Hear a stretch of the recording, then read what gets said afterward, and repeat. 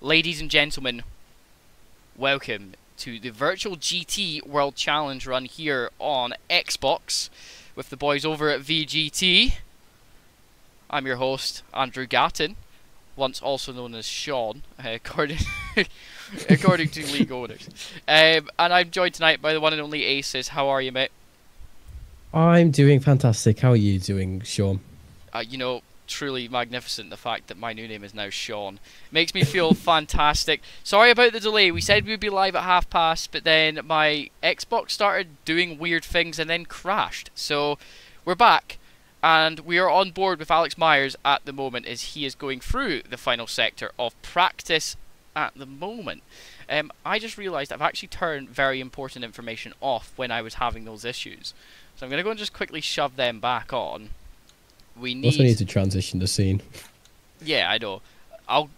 They'll get to see it all, right, when I'm finished. Alright? Because I'm having massive issues today. Everything's not going my way. It's the day of the general election. I still haven't voted because I don't know who to vote for, because every single party that I've ever thought about doesn't interest me. So, you know, we're here. We're what, 2 minutes into the stream, it's already got political. Listen. Love to see it. I will say the H word. It's gonna happen. Right, where the hell is the thing that I'm looking for? I need the always on for that. Auto MFD. This is crazy, guys. This is why I don't stream on Xbox anymore, because it's really, really bad. Did that save? I guarantee you that didn't save. It didn't. It didn't save. There we go. We've got the session information up on the screen now, and I'm going to transition you over so you get to see this fantastic camera angle. And this is where Streamlab crashes. No, it didn't. It didn't crash. Welcome into the stream, guys. Congratulations on the new league starting up today. We're at Misano, if you haven't worked out already from the 2 corners that you have seen. And again, I am joined by Aces. He's giving a fantastic commentary of me commentating at the moment, which is making me so happy about myself. Don't worry, I'll be alright. Got some information for you guys. We're going to have a pretty stacked grid today. Minimum numbers expected 23 drivers turning up today. And to top it all off, right, is that we've got some very quick drivers out there mixed with some slower ones, to say the least, as well. From what I've heard, we've got a very mixed grid. A couple of drivers sort of hitting the low 134s at the moment, as you can see there. McMillan getting something in the door. Both who obviously didn't join the server correctly prior to the race start the other day and hasn't had his name put in, so that's going to be on him and nobody else. A couple of drivers in the pits at the moment. We're just sitting on the camera inside the car at the moment while we get used to things. Just make sure how you are. A little bit of information about Misano that you didn't know. It's in the north of Spain, apparently. It's not. It's actually in North Italy. Some people confuse Misano with a couple of other tracks that are in Spain that are supposedly in the north. A lot of people prior to this were calling this Ricardo Tormo, which is not Ricardo Tormo, even though they are both motorcycle tracks. This is not. A race track with a great history that not many know about. It was opened in 1972, making it 51 years old, turning 52 very soon, which is actually incorrect. This is a very incorrect history. This was 4 years ago, so it makes it... How old does that make it now? It's 2024, so... Oh no, it is 51. Because it is in August. Yeah. Oh, it is 51. Yeah. My bad. You can write that. It's held international races since roughly 1980, with motorcycle races, and still to this day is a major part of motorcycle racing history, with a lot of drivers loving the nature that is the Misano Grand Prix circuit. Since 2015, it's hosted the GT World Challenges, what we are, and even this year it held Formula E, which was a shorter, slightly, you know, Formula E designed track that was run with Porsche winning that race. So if you watch Formula E, that would have been great for you to enjoy. But yes, it's been big in track race. It's even big in the sort of truck racing community. It's one of the major hosts of the European Truck Racing Championships, and it's got its own shorter layout for those that like to drive in a truck or around a racetrack. I don't know why you'd want to do that. Aces, you got any ideas? Seems on a that? bit odd. It does. I am lucky enough to know the commentator who does the truck racing. I forgot what the series is called, but I know it's definitely the British series of truck racing. And genuinely, it's half and half. It's very Marmite, you could say. You either love it or you hate it. I've just found it doesn't suit me. It seems too boxy racing. I always thought the M6 was such a large car, but then you hop into a lorry and then it's like, I don't know. I've got very mixed feelings on it, but it does provide some very, very good racing over time as well. It seems that Assetto Corsa Competizione has crashed. Once again for the second time today. We're going to just quickly transition you over into the Be Right Back screen. While I continue on with this, the track that we are racing around today is the GP circuit. That's 4.226 kilometers long, and for the Americans, that's 2.626 miles in length, because what the fuck is a kilometer? The track record is a 120.785, and that was set from a Formula Regional 3.5 car in 2022 by Harold Siegel Mills. What a name. What's her name? And tonight we will see roughly 23 to 27 cars taking the track, depending on if people will want to jump in to this racing. It is single class tonight, all GT3s, and we'll be catching up with some of the drivers before their stints and after to see how it is going. So again, bear with me while Assetto Corsa Competizione takes the mic with me once again. I don't understand why it's crashed on me twice. I think it's the UI, it doesn't like it. And I don't know why, because it's not like it's being outsourced anywhere. It's kind of frustrating, as you can imagine. But, we're here for it, chat. We're here for it. And I'm just going to make sure I get back in the server, and I guarantee you I will have to put the password in once again. It makes me really happy with everything that goes on in my life, that this is something that I'm having to deal with in 2024. Do you want to just focus on doing that? I can entertain them for a bit if you want. You can do some entertainment. I'm frustrated. You seem a bit stressed.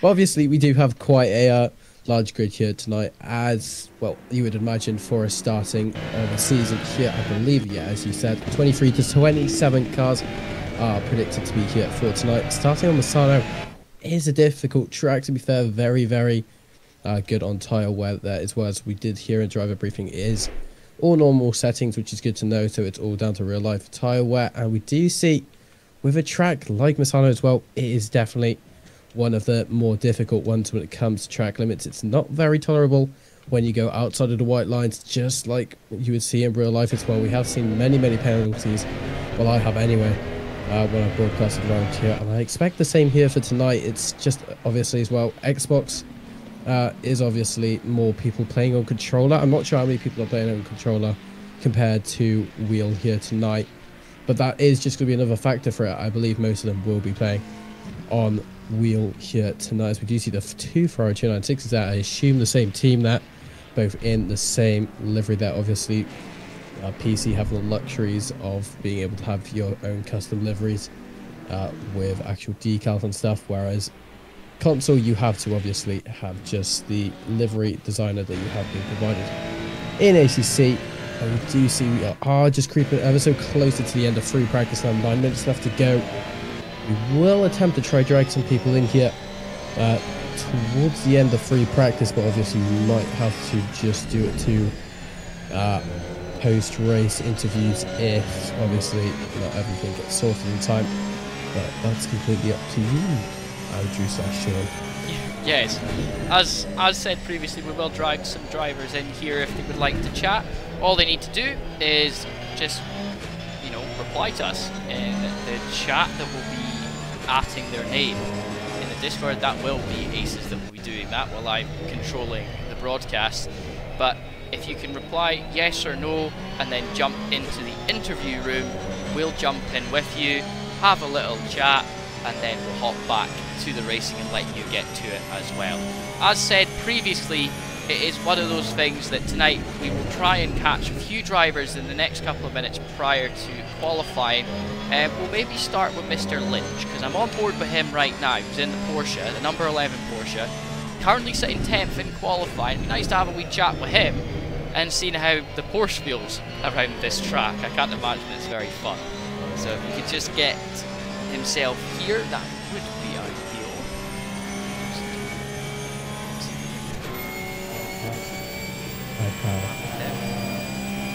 Hopefully we'll get him in. And then we'll jump in. Oh, he's just had a big off. He's lost the back end. He might join the chat now and tell us exactly what happened there.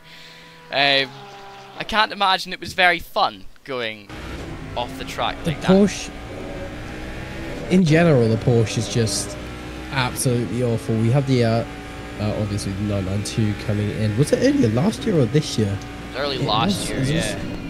Last year. Wow, it's been quite a while now. It's one of the more competitive cars in this grid. Obviously, you have the M4 and potentially now the M4 Evo that's supposedly coming out in 2025 for real life racing, which usually means we get it. But if that means AC Evo, when that is to be released at the end of this year, we'll get it. We'll have to see. And I'm not sure what's going to be the future of ACC, if it's going to be discontinued, like what we saw with AC. But that's all obviously for the future to hold as well. The Mustang as well being one of the next gen Evo cars as well, not being one of the more competitive ones though.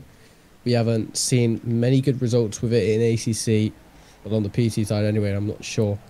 It shouldn't make much of a difference between PC and console. I'm sure they are still using the same BOP system as applied, as we do now see goes into the final corner, not seeming to be, is it a valid lap time? I'm not too sure yet. It's definitely invalid now. It's not going to be.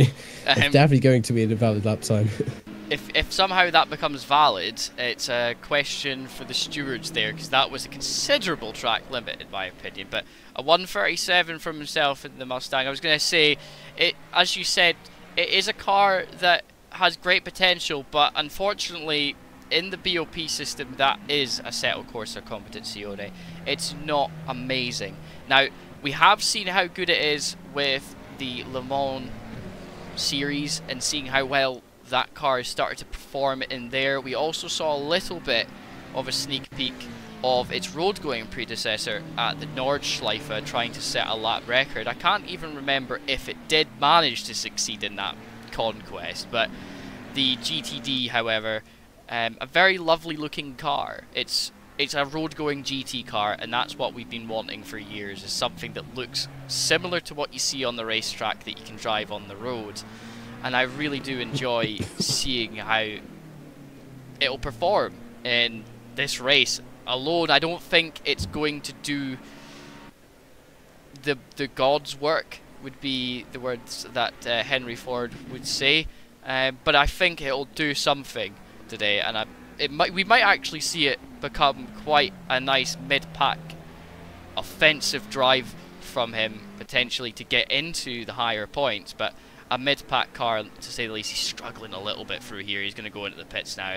I don't blame him. It's one of those things that it does make things a lot harder. We're going to see if we've got anyone for an interview. Have we got an interview?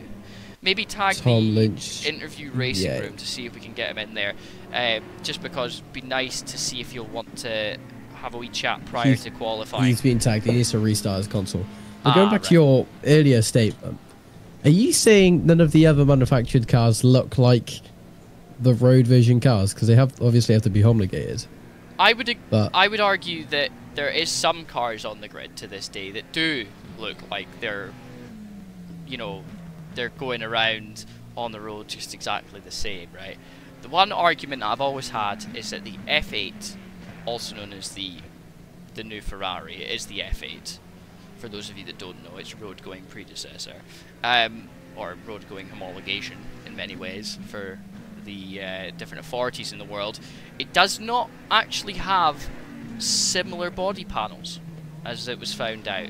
And there was a bit of an argument about that when the car first appeared at last year's Daytona 24 Hours. Not many body panels had been designed for the car. The car was only just a few months out of full development, and they hadn't fully got it going, and it was a bit of a rushed job. The cars that were on the grid set themselves on fire or decided to get rammed up the backside and had to get replacement parts. And unfortunately, not many of them managed to finish the race in good working order. But that's what happens in racing, and I would argue that it doesn't look like it. As well, the Ferrari F8 and the Ferrari 296 are the same. They are. Is that what you're saying? The F8 Tribito, or whatever they're calling it, is similar. It's pretty much the hard top version. It looks very similar, yeah. And that's what it is. It's a car that's made from the 296, and it's just what it is. Show number 27, please. I don't know if I can get to number 27, but we'll try and get there. It's just giving me a bunch of different things here. I wonder if there's a way of me just being able to maneuver that doesn't involve me jumping around the circuit. I'm guaranteed. We do actually have Tom Lynch in. Cool here. Now, welcome on in, Tom Lynch, one of the fastest and I believe one of the youngest on the grids. Am I correct or am I wrong? You are correct, yeah. Oh yeah, you sound younger than me. How's it going, mate? Not too great. Xbox is messing up, but it's what it is.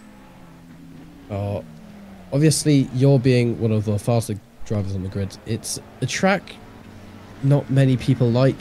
Do you agree in the same way as that, or do you disagree?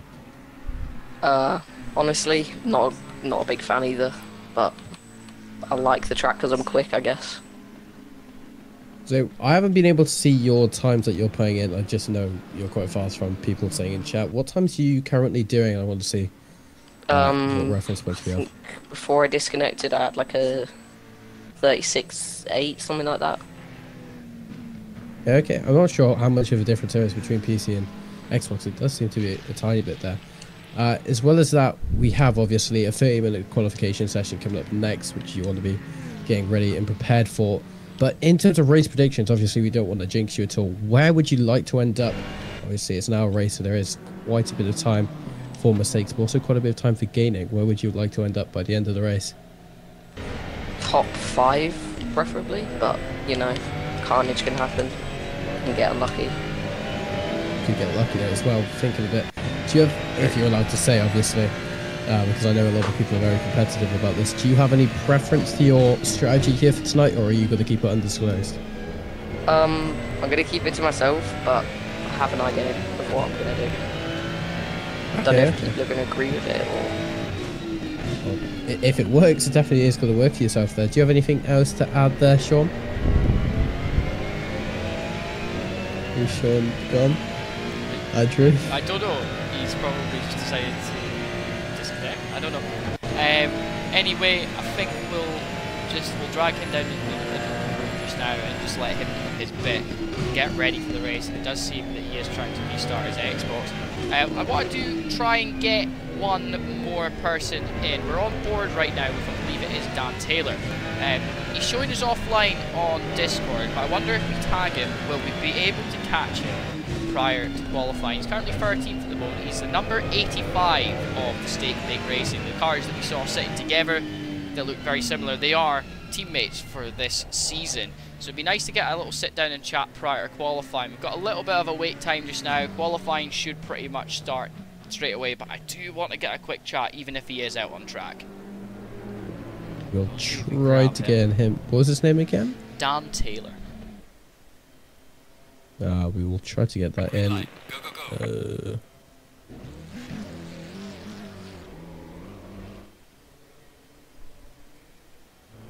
I will just quickly tag him right now in the chat, as I have done now. As it does seem we have transferred over to qualification now, so this is where a lot of the drivers will be focusing to try and get this grid position as high up as they can. It seems to be quite a Ferrari dominant race just by the aspect we're currently looking at it in the pit lane. A few McLarens as well. The McLarens being one of the least strong cars here, actually, I believe. Obviously it's really good around aero, but I'm not sure what it is that makes it quite weak around this track. Obviously it's still one of the fastest cars around here, being on the next gen Evo cars. I'm not sure if we have any just older gen cars? If you could correct me on that, Andrew, that'd be good. I'm not actually sure what cars we have. Don't have any old gen cars in the race. It's mostly McLarens, BMWs, a couple of Fords, some Ferraris, and a few Lambos in the race today. There may be a couple of different other cars that have appeared. I have got the list of teams and drivers here that I am going to actually list out just now, just before we go into qualifying. It might be a good idea to do so. But out of your team's championship, we've got MK Motorsports, Kieran Evans and Ethan Hall taking that team together. They are driving the Ferrari. We were on board with Ethan Hall and also with Kieran Evans throughout qualifying. Actually, Kieran Evans just, Hall. Ethan Hall just next to us just now while we're watching Dan Taylor, hoping that he would understand that we're looking at him to try and join the comms box. But we've also got Tipping out on the track as well. He's part of Stake Big Racing, so we'll just watch him as he's going through the complexes to start his qualifying. But UKS Racing driving the Mustang, Jordan Clifford and Jay Savage. We were watching Savage do his laps earlier and not be so successful in that car, but it does exist. It is a car in this game. Harry Hamilton for BMW Motorsport in the BMW M4. We've got Danzo Racing with Danny Felix in the M4. We've got CYN Racing with Chris Ruberg and Marcus Steindl in the Lamborghini. We've got the Gulf McLaren Racing Team with Alex Sandwell and Liam Wright. And as you can understand by the name, they're driving the McLaren 720S Evo. Elevate Motorsports with Isaac Castillo and Braxton Portilla in the McLaren as well. British Racing Army. Give me one guess at what car they're driving without looking. What, me? Yeah. So, if they're... this is a pure educated guess. If they're a British team, I'm assuming they could be in the McLaren by any chance? One more guess. Or have I just... One more guess. Oh, I've bottled before I it. kicked you out, I'm going to kick you out of this comms box if you don't get it right. So that's one of the British kind of... Oh, Jaguar. There's no Jaguars in this race. It's an Aston, mate. Actually... That's it, you're getting yeeted. I've had enough. You said there was no Astons in this race, mate. I didn't say there was no Astons. I didn't say there was no Astons. We will go back later. You can play back the tape, sir. But I guarantee you right now, there is no Aston. There is an Aston in this race. British Racing Green. Surprisingly, with Tom Lynch, he's driving a Porsche. I don't know why he's driving a Porsche. He's British Racing Green. But here, you know, I'm not here to judge. We've got Cinder Idem from Lackluster Motorsports driving the McLaren. BB Racing with Ben Barnsley. Barney? Was I going to say Ben Barnsley? That's another real-life racing driver. Kevin McEntee as well. They're driving the McLaren. We've got Kilra Racing with, or KLRA Racing, I should say, with Chris Dawes at the wheel of his Ferrari. Apex Racing with Anthony Perez driving the Porsche. We've got AI Racing with Ian McGowan and Aaron Myers driving the Ferrari. Stake Big Racing, as we saw before, with Dan Taylor and Conrad Tipping driving the Ferrari. THC Racing with Peter Marsden driving the McLaren. Lightning Racing with Giovadiel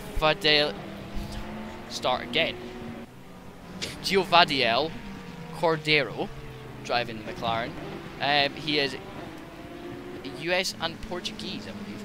And we've also got another British Racing Green team of Tom Lynch, but that's incorrect. He's already on the grid. He is there twice. But to finish everything off, team, we should just point out right now our current pole sitter is Steindl in the Lamborghini. Now, the Lamborghini is extremely good around here. It's been known that the McLaren is also pretty good around here if you can get the right setup. But the Lamborghini, this is essentially in many ways where the Lamborghini itself, this type of car, the GT3 car, was born. These types of circuits are what makes the Lamborghini GT3. It's also what made the Murcielago GT1 and also the many iterations of Gallardo GT3 that came before, after it as well. And he's currently just been outplaced by Barney by the BBR Racing team. And Alex Byers not having the best of time in qualifying at the moment.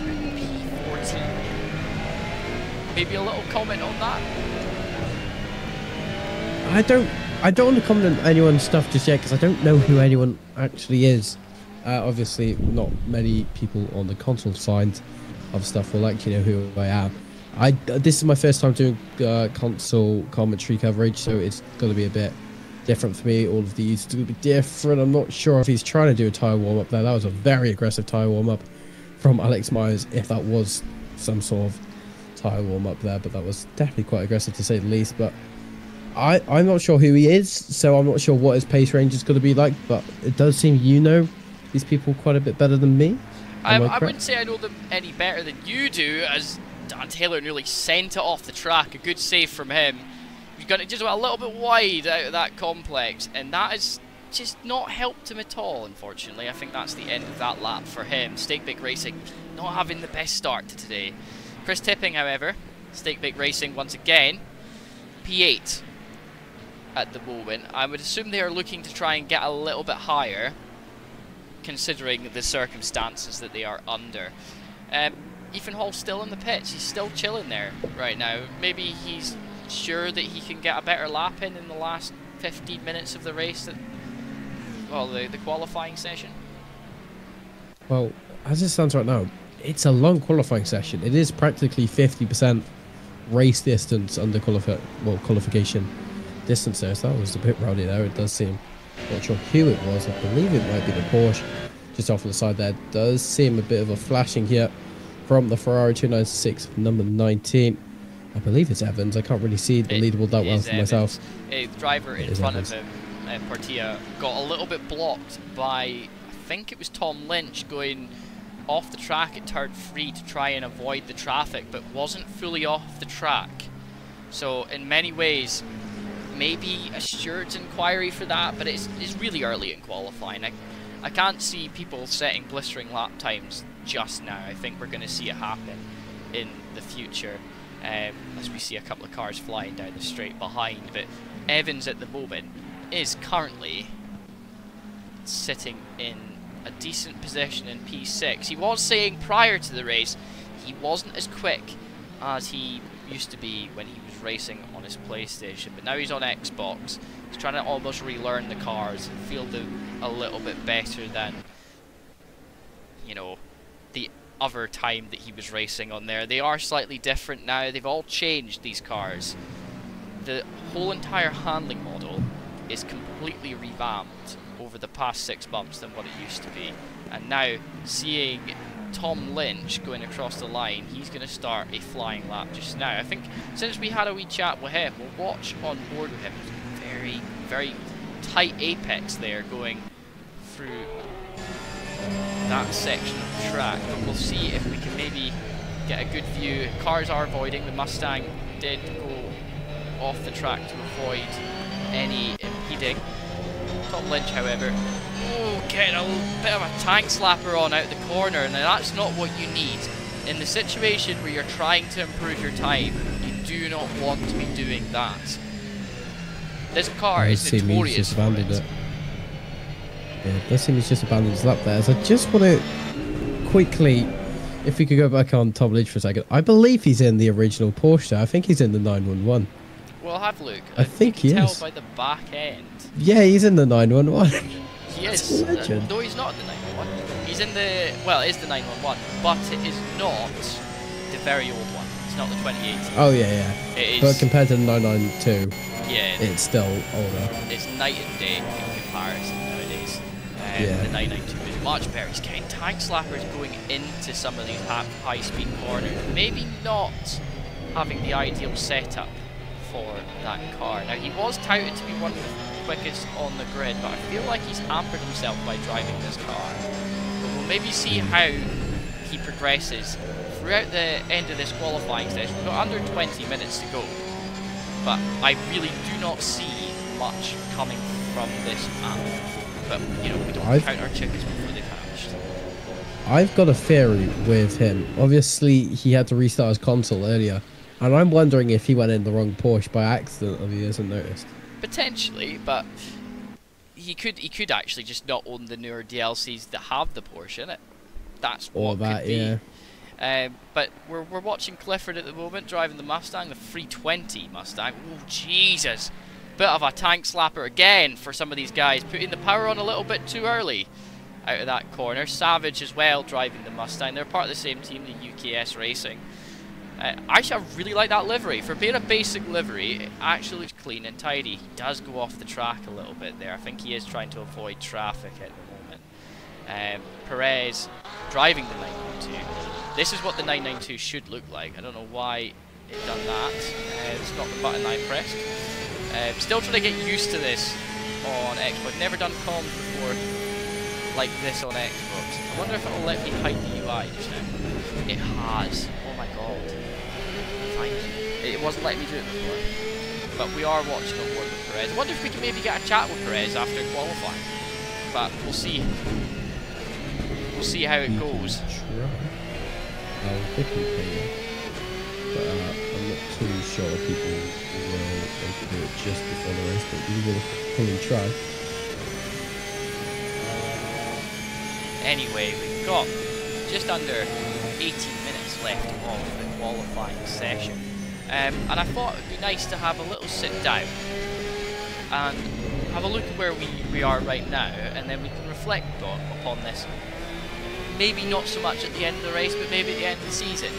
And look at the grid that we have now, how stacked it is, and how good the drivers are, and even in some cases how novice some of these boys are, and maybe see how it shapes up over the rest of this season. Now, some of these boys have raced before and have raced in multiple other leagues, trying out Assetto Corsa Competizione for the first time. So in many ways, this could be their very first league race on Assetto Corsa Competizione. So a completely different view from yourself and myself, who have been around the Assetto Corsa Competizione for the past few years, aces, and seeing some of the best drivers in the world compete. I feel like we're in for a show this season. I've been able to see so many drivers progress in ACC. I did a bit of coaching, I believe it might have been a few months ago now, for a few of my friends who just joined Assetto Corsa Competizione after, well, practically going from absolute novice, just enjoying racing in real life, but wanted to obviously take it a tiny bit further, and they bought themselves a rigs. And a few of my friends, they were hopeless at the start of it, shall I say. We started at Monza for it. They were doing 2-minute odd lap times now. They're probably about the 47s point now, so they have been able to progress so much, and being able to commentate on ACC for now just coming up to a year, seeing the different ranges of competitivity and different fields I've been able to see from different leagues, you can definitely see which cars are going to be better, and which, obviously, being able to do the highly competitive races, you will have obviously the bot being one of the major factors. But when you're in semi-competitive lobbies, it's not going to be as big of an issue, because you can still achieve those lap times. And let's say one of the faster cars like the McLaren that will have that pre-applied bop, compared to, let's say, the Mustang that won't have as much bop. In fact, I believe it might have negative bop, but it is just, again, it's not going to be that big of an issue having bop in one of these servers, having a fairly, shall we say, mid to high-ish competitive range. 100%, and I think throughout my years of watching some cars and some drivers progress as well, and different teams moving around, especially in the competitive scene, having the pleasure to actually race against the likes of Enzo Benito and other big names in the sport, with International Paddock's team, Team Alba 43, and actually managing to hold our own, and then being able to commentate and watch some of the best racing go on in the world as well, makes me feel so much pride in being able to watch this and know that some of these guys could turn out to be the next Enzo Benito, or the next big thing, essentially, at the time.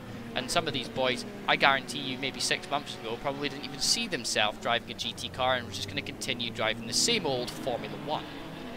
And that's the difference. These guys have they've put their hand into something different, and they're giving it a go. And that's, to me, the biggest compliment you can ever give anyone is, you know, giving something a go is actually better than being successful, in my opinion. Because so many people just stick their nose up in this, don't you think? And just say, oh, it's GT, it's got long racing. I don't want to do that. I want to race Formula 1 because I watch Formula 1 Drive to Survive, or I do this. And that doesn't interest me. Like, I will watch an F1 race, and I will commentate, but nothing brings me joy like watching 3 wide basket down the Kemmel on a big major tournament, or even just a small little open lobby in GT racing. You know, because you know that any car is going to make it out of that level line. Any car could be the car in front if they're free by the Kemmel, and that's the way it goes. And I don't think you can get that from. I think one thing we have to appreciate as well is how big esports, especially now, obviously we're into sim racing, has seen how big it's been able to get recently over the past, I'm going to say, decade, from when obviously AC was first launched. It became so much bigger than it originally was. We've seen, and going back to your point as well, some of the drivers probably not even touching an F1 game 6 months ago, or just any sort of racing related game a few months back. But what we don't know is some of these drivers might have the best potential to actually see people progress, potentially even to real life. We've been able to see it with the names of James Baldwin, who have just did Spa 24 Hours last weekend, and his second time as well. Got to meet him in 2019 for it as well. But it's just so incredible to see how drivers have been able to progress, and I don't doubt that there might be a few people in this lobby that were in tonight that in probably a few months' time could be in SRO esports. I agree. If they manage to impress enough and give it a go, then maybe even if they have a PC, you know, I'm not saying that Xbox is inferior, but even though it's got similar functionalities, the opportunities are no longer there for second-person companies. A lot of big organisations have given up on. Oh, well, he's disconnected. That's a shame.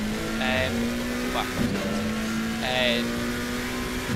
But I would argue nowadays that we're in a situation where so many stick their nose up at console players because they've seen the potential of having their racing sim racing if they jump to this. Where I think this is not an opportunity to stick their nose up, it's an opportunity to sit there and actually watch and encourage and learn from these drivers that are driving the race, but it's just they may not have the same situation that you have in your life. And I will argue that a lot of people do view console players as scum. I will say that now. A big part of our community is considerably anti-console player because they think everyone drives on controllers and pads, without actually realising and finding out the person behind that. Maybe they can't afford a wheel like you have, you know, and that to me, it grinds my gears, as you can understand. Exactly, and we have seen some of the fastest esports drivers came from controllers as well. So it just shows you that practically, if you just put your mind to it, you can eventually get there. It might take time, obviously. There's a very good saying, it's called the iceberg effect, which I've seen many times, and it's just so relatable, and that's why there's just so little stuff that is actually visible, and all of the success, but all of the actual struggles, but underneath it, because obviously you can only see like 20% of an iceberg, but also all of the 80% of the struggles underneath it that you won't actually see, let's say, on socials and stuff. So it just shows you how much dedication you'll actually have to put in to do stuff like that, and it does definitely pay off over time. 100%. And the great thing is here, we're watching drivers that, again, could be complete novices, but we don't know. I specifically asked to not find out all the information that I would usually ask about a new commentary. I think I wanted to learn more about this as the race has progressed, and, you know, be able to learn with these guys on how they're progressing throughout their season. Because I feel like someone could very easily say they're a novice, but then 2 races in they are World Championship material for this series, and I think to myself, like, are you really a novice? I would rather learn from race 1 and know exactly who's going to come out the other end on top, and be able to note down exactly who is to watch for the next race, so that you guys get to also pick your winner, because that's what I want. It's for you guys to understand that you guys can all win, but you've got to pick it first. So we'll maybe have a wee bet on. How about that? A little bet. We're betting now. We'll We bet. haven't even done the first race. No, we'll bet. And just make it nice and clear and concise. No money, no nothing, because that's not how it works. But we'll make it very clear that you can choose who you want to win, and that's what we want. Steindl, currently sitting P3 at the moment. We're sitting on board in his car as he's driving in the box. Can't seem to find a driver that's actually on a lap at the moment, because this whole entire system for picking drivers is not working very well, it seems, in this game. So, or simulator. That is the PC gamers would hate to say a game. Anyway, very wide entry from Bloomberg into the bottom hairpin, but he's now on the back straight. Now, just want you to watch how much curve he takes here on the exit. He's going to try and hug the outside line, because he knows he needs to be on the outside to be able to make this corner worth it. Some drivers will completely cut the middle, the first middle sort of part of the track there, because they can, as long as at least one of the cars touch the tarmac essentially, and will accept their fate when it comes to that corner. Now that corner round that right-hander into section 3 is extremely sketchy, especially if your car is suitable only for this section, for that section of track. If you're just going for top speed, you've got no air, and you're going to send it into the wall backwards and meet our good friend Barry R. We don't want that. We want to see these cars finish the race. So a few drivers testing their lines today. It does seem like Rupert might be on for a lap here. He's going very hard. Good pace on the exit of that corner. He's currently P8, as said previously, so he is in for an opportunity to increase his time. Good braking here, stays to the outside, tucks it nice and deep. Now, does he let the car run out? He does. The biggest error you will find on this track is people trying to do that tactic and not letting the car run out with the tyres on the front wheels. They will try and fight you. Don't fight them, just let the car run out wide and you'll keep up your pace. I'm telling you, that's how it works here. Now, coming into here, does he use more curb? He does touch the curb on the inside this time. You can see where people have been hitting it and running over, but you see he's not trying to hit that next curb. He's trying to keep the car planted. I don't know if that's in or not. It's very close, and I think he's just invalidated and no more. You do want to keep that car ready to be able to react to those things. You do have to think about your braking. But he is going to come into the pits now, so Rupert not managing to improve on P8 currently. He's not got a lot of time left, however. Evans, he's out on track at the moment in his Ferrari. Let's see if we can change the camera view and get him chasing down a BMW. As it does look like he is trying to chase a lap time at the moment. Can he get into the top 10 for this race? Now, he goes a 1:37.5. It's not a blisteringly fast lap time, but he is still managing quite well through these sections. Now the Ferrari, as said before, is not the fastest car in the world here. Maybe got a little bit too much aero, engine type, would you agree? Again, it's a car that I like the tune. I want to like the 296, should I say. It's really good and it's really planted around most tracks. But when you go to tracks, especially Spa, when you go up a Rouge Radio, you, especially in ACC as well, I'm not sure if there's much of an effect in any other sim, but you obviously have that really, really scary moment going through just the end part of Radio, but just a tiny bit of air goes underneath the car. It just shows you how planted and how much downforce this car obviously has. It works though. Obviously for the car itself, the 296 being one of the best cars in the GT grid alongside the McLaren 720 SE Evo, two of the best cars now that we see on the GT grid, especially in ACC as well. We have many examples of it being, you could say, quite overpowered.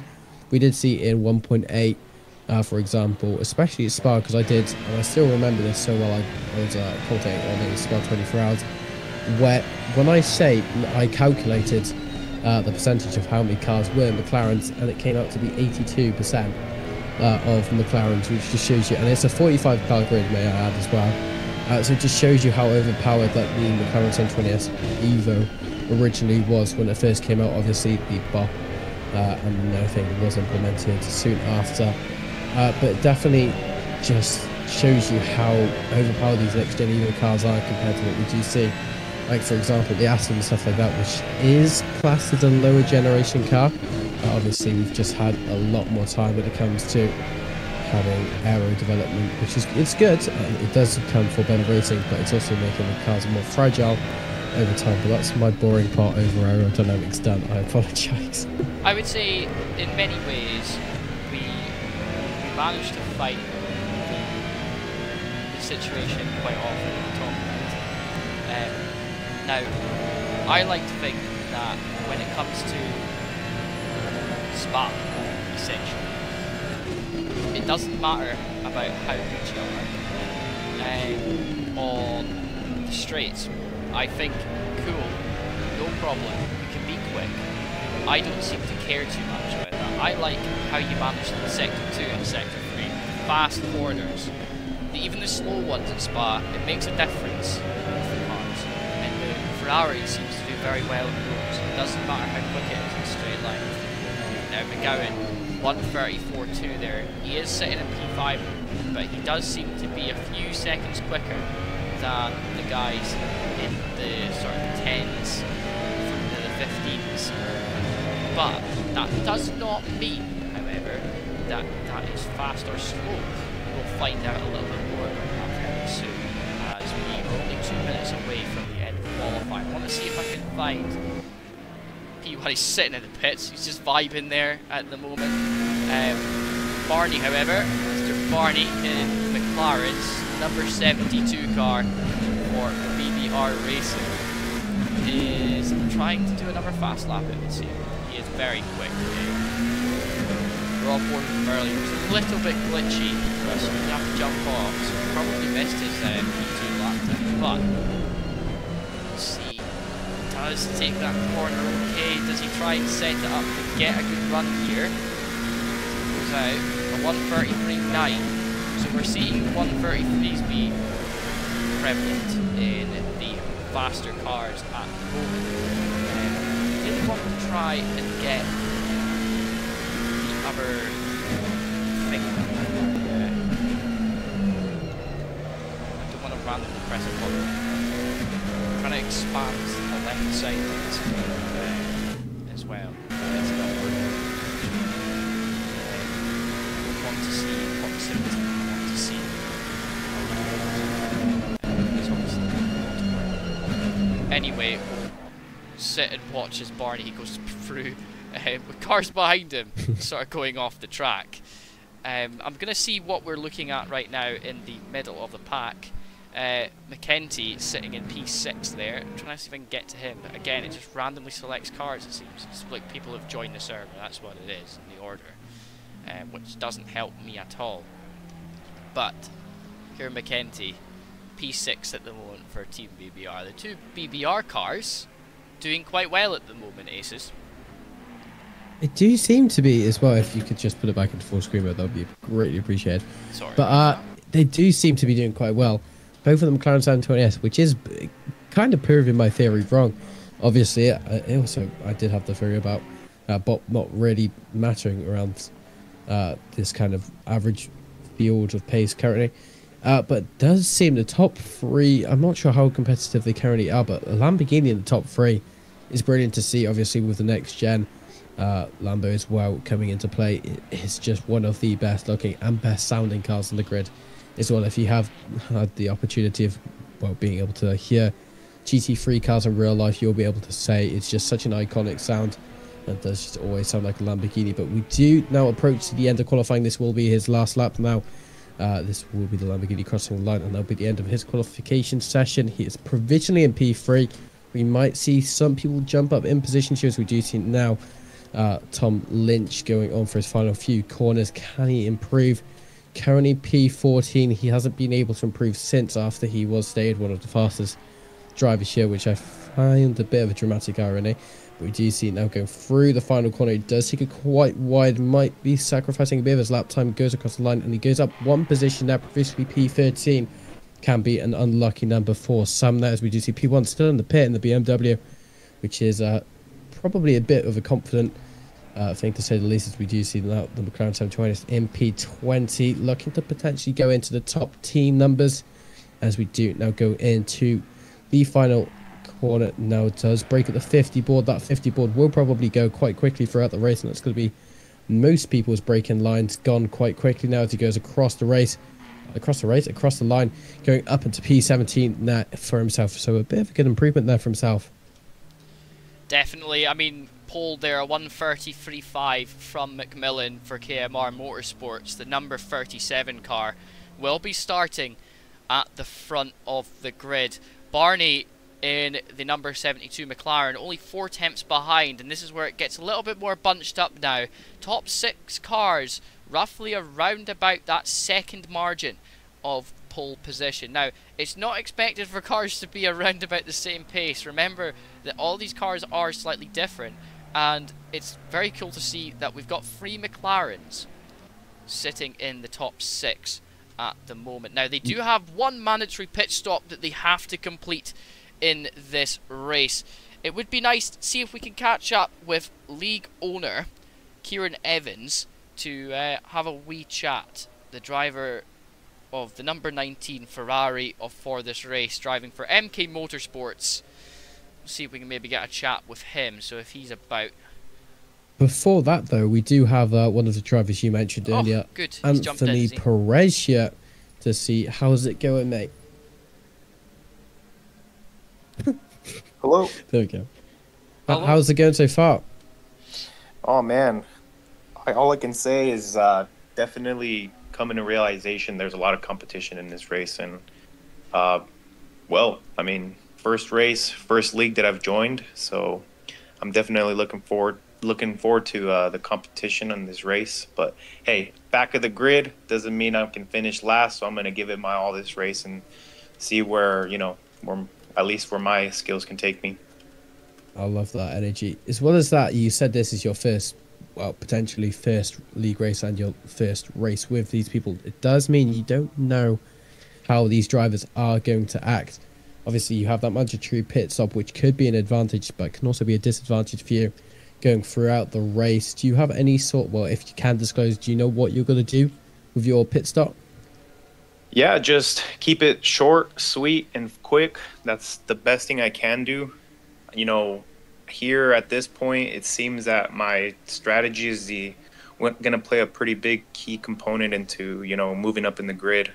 So, like I said, once we get to that point of pit stop, I'm going to have to just really come to, I guess, my sense of what's the best strategy to take forward. And finally, obviously, it's now a race, so there's still plenty of time to get moves and stuff done. Where would you like to end up? Not trying to jinx you, obviously. Where would you like to end up throughout the end of the race? That's a good question.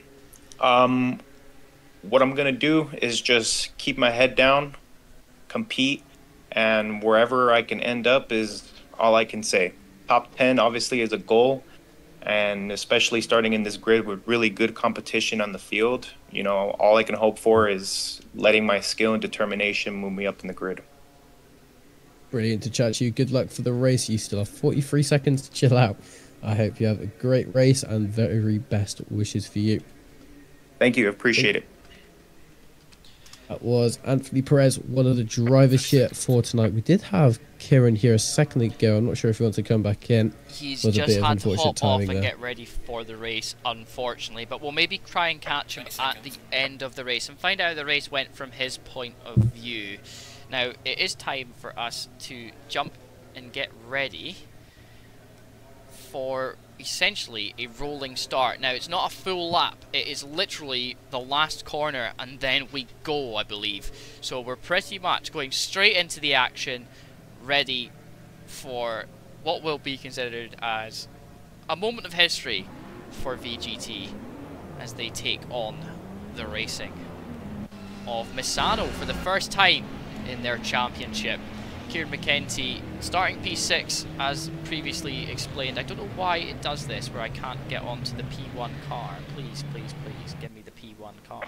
Right, we'll have to just sit with this just now. A couple of cars getting early drive-throughs for speeding on the start, but that is not important right now. We are watching as we start this race. We're on board with IDEM as we are watching the front 4 cars, I believe, take the first few corners. Now, into this complex, you've got to watch. A few people will try and send it here, but we're going to see, as we go down the grid, a few positions. We've got Savage. He started quite well today, getting a drive-through for him. That's not a good start to the race, Aces. It's definitely not. We have seen it's been quite calm. I'm not going to jinx it just yet, touch wood. But it has been quite calm, or relatively calm, for the top 4 so far. No one's pulled anything crazy. I think everyone has the same mentality here. Just trying to stay in the race is all you can ask for at this point. We did see, well, what I saw going into turn 1. I saw a car spinning, so it doesn't seem it's going to be the same for the back of the grid as we go into one of the McLaren now into P9. It does seem we might lose the position here too. I believe it's Hall in the 25. Ferrari 296, a bit of the flashing of the light set's not really necessary because you're both fighting for position here as we go on board now with both in P24. Unfortunately, one of the cars I believe might have been involved with a spin at the early parts of the race I was seeing, as well as that. Now as we change drivers once again, as we do see now it's going to be the Mustangs. We do see there's going to be a side by side there between the McLaren and the Ferrari there. It does seem they're going to squeeze each other a tiny bit wide there. Mustang trying to get involved as well, as the other McLaren looking for scraps for any of this battle. So now going through the final corner for the first time. It doesn't seem there's going to be any sort of moves to go just yet. No, definitely. Cordero not having the best starts, to say the least.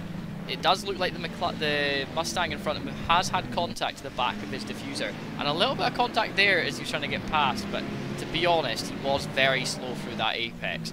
So maybe a little bit of a miscalculation. He did get out of the way eventually, but yeah, that car looks pretty beat up already, and I can't see that being fixed early on. That's going to have to be a pit stop later on in the race. Another driver that's got a drive-through is Lewis Wright. He's not managed to start very well. Speeding on the start, unfortunately, doesn't help you in this type of racing, so he is going to have to serve that drive-through very soon. It's about 3 laps you get. McKenty dropping a position early on to, it seemed like Alex is getting a fantastic start in the AI Racing Ferrari. Number 93 car flying quite early on. Number 50 clearing his drive through, so a few drivers in the pits at the moment, which is good. It's good to see a few drivers manage to get those out of the way, because it's a hefty penalty to not serve your drive through. I think it's disqualification, isn't it? It is. It's one of the only games that actually provide disqualification for that type of penalty. Usually they would just match it. We do have an exception on this game. If it is before the final 3 laps, you don't have to serve it, but you'll be given a hefty 180-second penalty, which is just as worse as serving this penalty. It is, believe it or not, one of the largest pit lanes in the game for one of the shortest tracks in the game, which seems a bit ironic, but it is. I'm not sure how long it is, the pit stop entirely, but it is definitely more than 45 seconds from start to finish, so it is going to take so much time out there. As we do see it's starting to come down a tiny bit there as we are on board once again with the 83 Lamborghini, as it does just go down a tiny bit to see if there's any sort of battles starting to occur here. It's the same 2 competitors here as we do see. It's going to be the 19 Ferrari 296 as well as the 7 McLaren here. Both of these cars now 5 minutes in. It does seem the McLaren seems to be a tiny bit faster at this moment of time, but he doesn't seem to be as consistent as his Ferrari. He does look to go for some sort of move now going into turn 5. He goes side by side here, that we do see now the Ferrari will have the advantage going into turn 6, having the inside line into this very, very steep angled corner, but it doesn't seem there's going to be any sort of retaliation yet by the McLaren as they stay in the same positions now. But do big see spin. Side by side again. It does look like Sandwell's gone round behind. He's doing a little bit of an excursion to return to the track, but he's going to be considerably slower going down that straight now. Oh, big battle. He's going to go try and lunge down the inside. He actually looked there, and I think that maybe caught Kieran off guard. He's had to go off track to try and keep his position, so I think that's going to be a situation where potentially the stewards might inquire about that, and maybe a bit of contact caused that. We didn't see it, but the stewards might get involved in that one. Pit window is now open.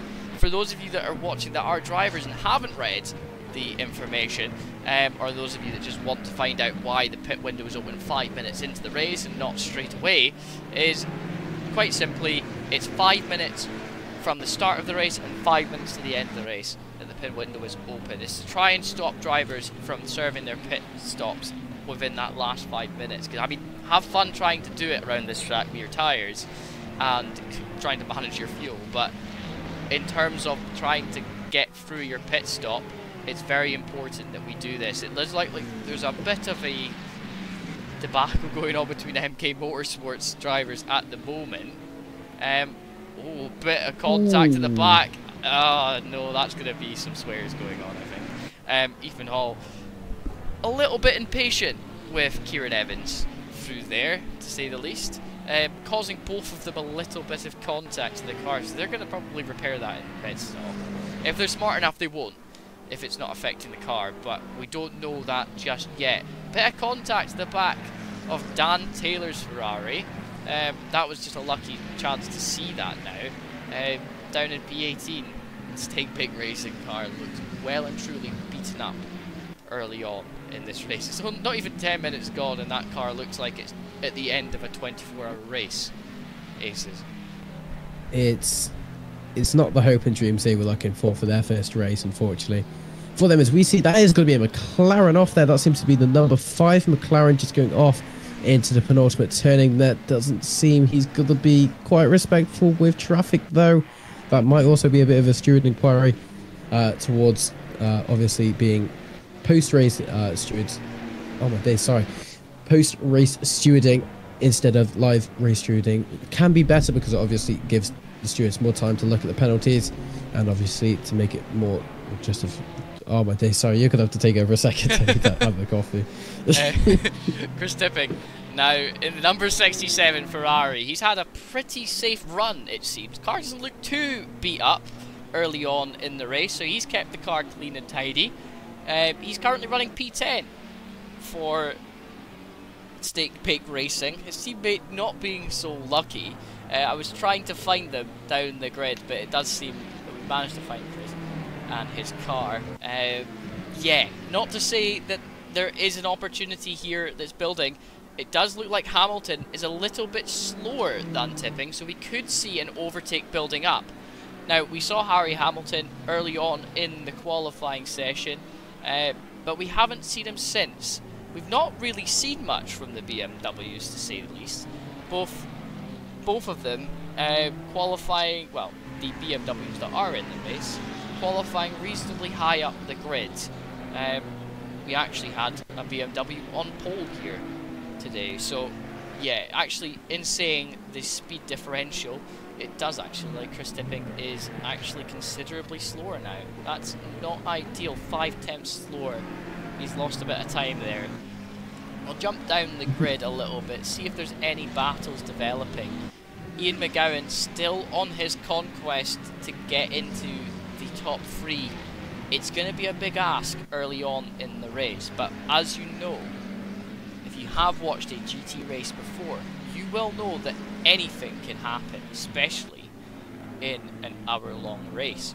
You can see the pole sitter be absolutely screwed over in a pit stop phase, or even be completely and well and truly world-ended by a back marker to just let that second, third and fourth go through and then battle for the lead, because that tends to be what happens early on in championships, but hopefully it doesn't happen here today. They do seem pretty respectful, a little bit of learning from the drivers, as you can see here, and do you know, I think we might see a move here. McGowan very close to the back of it. Edom now. I don't see much in the way of contention at the moment, unless Eden makes a mistake. They are very similarly matched, but this lap has been a stormer for McGowan. His teammate behind, Alex Myers, has made his way up the grid by 1 spot. McKenty losing out on that one. And to be honest, again, big gaps in that lap time from the bottom of my leaderboard right now. There's a little bit of pace disparity going on. Now, just watching as McGowan is very close to the back of Eden. Can we see this move happen on the straight? At the end of the straight, it's going to be all or nothing. He is 0.5 behind. This is his opportunity to set up the move for the long straight. Can he try and just be a little bit later on the brakes through here and get the car alongside for the next corner? You can see the downforce in both of these cars are very similar, and they work in a similar way. They're both mid-engine cars. They both generate a high level of downforce through their bodywork, and they all are very much turbocharged now.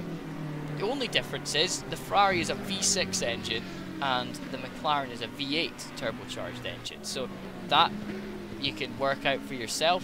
And a funny fact for you that you may not know, that the Ferrari 296 actually has the F2 Dallara engine in it. So there you go. It's just twin turboed rather than single turboed for F2. Instead of Sean now, I'm naming you Walking Encyclopedia. I am walking encyclopedia. Now, Ian McGowan, he tried to make the move prior, but it does seem that Ida managed to get a decent lap time. They are very similar at the moment. Myers also only 4 attempts back on that lap, so he is dropping back a tiny bit, maybe acting as that buffer between him and Ruberg, but Ruberg's 6 seconds back from this battle now.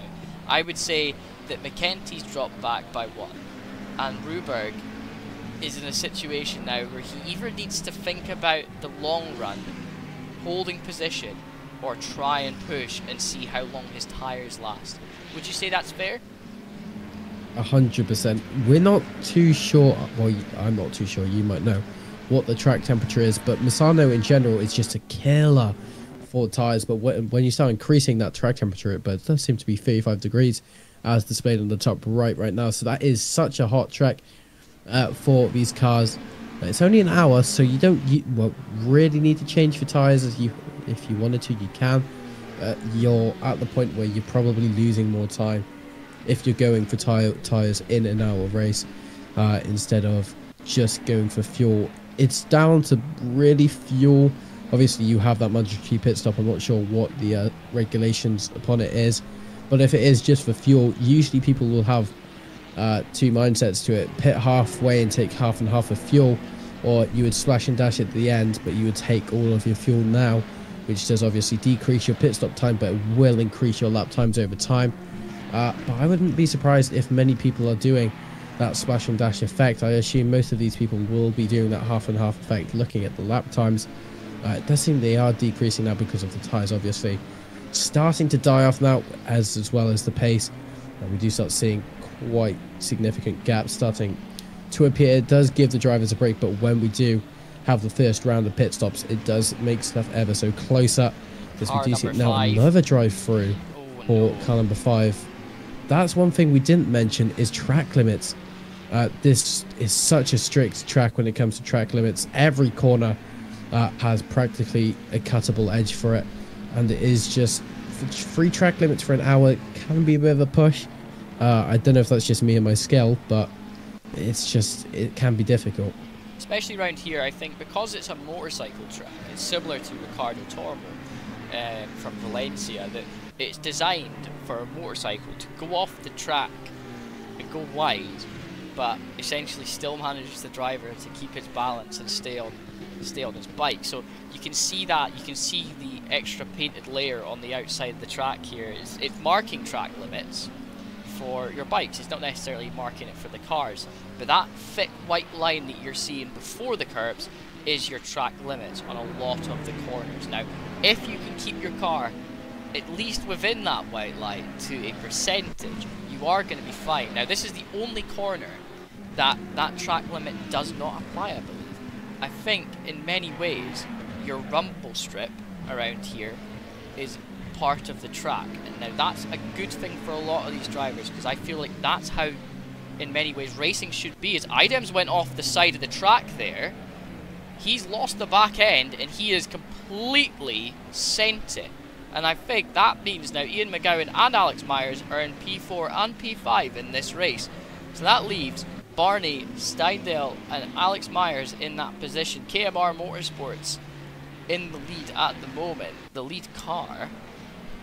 I'm trying to get to him, but I can't seem to be able to navigate it. Is Kevin McMillan in the KMR Motorsports BMW. He is just up the road, but again, you know, the fantastic nature of this game allows me to do anything.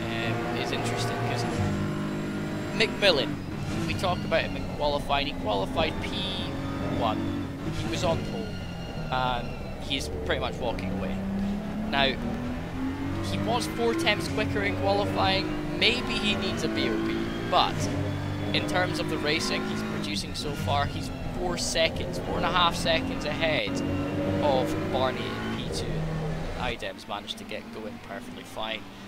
We'll maybe watch and see if he's got any damage, but continue on with Kevin McMillan. He is the man to watch here.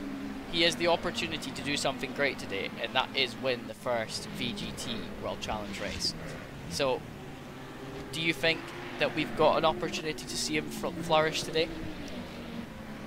Obviously, I don't want to commentate his curse anymore, because it's the worst feeling ever when you commentate his cursed driver. It just shows you how much power we actually have. Yes. But looking at his pace, but we also see, again, some of the other drivers as well having quite similar pace. It does still make it quite unpredictable, and obviously what we saw earlier, one of the McLaren spinning it and still 43 minutes left to go, just makes every result so unpredictable. We've seen it before in many different racing series, just how unpredictable motorsports can be, because you could at any point, even though it's very, very rare in ACC, but you can have a full-on puncture. You can run out of fuel if you have obviously miscalculated it, and you could just have an absolutely scorching crash, or even a penalty as well, which will all just affect your result at the end of it. But he has a good chance to win it, and it will definitely extend his championship lead from round 1 going into round 2, starting, I believe, is it next week or is it the week after? 2 weeks from now. We will continue on with our world conquest then in 2 weeks' time. But Barney, however, P2, we managed to actually get to him this time without having to fight through multiple cars. We didn't see any real damage going on to the number 51 car, which is good. It means he managed to keep the car out of the wall and keep racing, so there is an opportunity for him to keep going. We are meeting some back markers now, which is going to be an extra added challenge for some of these drivers. Now, the thing is about blue flag rules in GT, the blue flag driver doesn't have to get out of your way, thankfully enough. They can actually stay on the racing line. It's actually better for you to stay on the racing line, because the faster car has to find a safe and passable way around you without causing you or them an incident. And if you do crash into them and you are the faster driver and you're found at fault, it can be a very hefty penalty in many instances, because in terms of your pace to theirs, you're the one that should be avoiding the incident, not them. And another car on the track avoiding many confrontations, but he does try and pull out the way, a bit of a weave. He's lucky that those cars behind weren't closer, trying to stay out of their way. Now, I think there is a blue flag rule in regulations for this league, but someone could very happily confirm that to me. That'd be fantastic, just so that I know that for future references. Kevin McMillan now 6.1 seconds ahead of Barney. Hope is lost at the moment in the first 20 minutes of this race for P1, but the battle is still on for the final steps of the podium. Barney now in a position where he is in P2, Steindl in P3. Alex Myers now in P4, as it does seem like his teammate has hit the pits as well as him. I'm trying to try and see if I can find his teammate, because his teammate, I believe, did make his pit stop. If not, he's hit the wall or crashed or disconnected. I'm trying to see, is there anyone that has actually done their mandatory? There is a few cars that have pitted early, but everyone seems to have not served their mandatory stop time. Marsden... Bear in mind, everyone who has been in the pit have done their pit before the pit window opens because of their damage. So that is just a cruel thing that they've put on the server. I'm not sure if it was intentional, but it was a bit cruel, I would say, putting the pit window time 5 minutes after the starting lap. So it does make it a bit more interesting, because they do have to do an extra pit stop now, instead of obviously serving their mandatory pit stop at the start of the race when they could repair their damage, but now they have to do a second pit stop for all of that. Well, in terms of like British GT rules, it's very similar to what they run. Their It pit is, window yeah. closes and opens 5 minutes 5 minutes after race start and 5 minutes before race end. So if you haven't served your pit stop prior to that, I think it's actually, it depends, I think it's actually 10 minutes. So you've actually got to be out on track for 10 minutes. You know, even if you do have damage, you still got to try and race unless you're meatball flagged in, if you get what I mean. You've got a mechanical defect that affects your performance and other cars around you. So I think in terms of that, we're going to see some proper racing start happening now, as Ruberg, as we're watching now, is catching McGowan. McGowan was a bit slower. I wonder if he maybe had contact with another car while we were watching others, because in terms of his racing, it could be different. I'm seeing Perez has served his pit stop early on in the race. It is sort of around about that time now where you'd want to maybe, if you started off the race, you fueled your car light and you're going to aim for that first 20 minutes and then fuel the car for the rest. Or you just decided, I'll get my pit stop done early and just fill up to make sure I get to the end. Now, my argument has always been that I feel like it's always better to overfuel and try and do the first 40 minutes of the race than underfuel for the first, so you aim for the first 20 minutes of the race. Now, because I feel like you can get a better feel of where you are on the track and your pace when you've got more weight. And if you've got more weight in the car, that's how it goes. If you're going to fuel, make sure you've got a targeted window that you're going to race for, because it is a sprint race. Yes, an hour is a sprint race, and you've got to be careful and watch, because I've just magically appeared on Steindl's car again. So now Steindl still running P3 at the moment in his Lamborghini, the Lamborghini. It's a very nice livery, shiny. CYN Racing at the moment being, he's the only car in the top 10 for them. I believe he's the only car actually racing for CYN Racing, is he? That's actually here tonight. I think you're right. I couldn't see any other car on the grid. He might be an independent. No, Chris Ruberg's also racing for them. That's a lie. He is in P7. Apologies. I think they're the only team running Lamborghini in this championship. So, you know, a lone Lamborghini effort, not sharing setups, could be outnumbered by those that are in the McLarens and then the Ferraris, but they seem to be doing quite well for their first outing. Does seem so. I don't know. I'm trying to work out this system, because it seems to just randomly generate who I'm going to. So I think it's in joining order that they're that this works in. So Sandwell up into P16. He was further down the grid, but obviously cars around him have started to fall apart, as well as his car. As you can see by the scuffs on the side there. He's tried to go for the Gulf Racing livery, and I respect that, but I think that colour is just a bit too bright to make it Gulf Racing blue, unfortunately. I think it's the same with the orange. The orange is a bit off as well. Post Racing skating across there. Again, magically I've been put on another car, Kieran Heavens. Watching on board now, P12 for him. He was farther up the grid in terms of positions. He's managed to work his way down now. P12. So the cars around him still needing to make their stops. Maybe we're going to see the 30-minute mark be where a lot of drivers make their stops, Aces, because I think some of these guys they're smart enough to not make their stops early. But we'll see how it goes. Yeah. I think one thing is we already see the Ferrari going into the pits, as we also see Perez has done his pit stop as well. So we do start seeing a few of the pit stops starting to happen. It's a bit early, in my opinion. It should be around the 30-minute mark as got a bit close of as a we can battle as on we the go main side straight. by side. Apologies, Aces.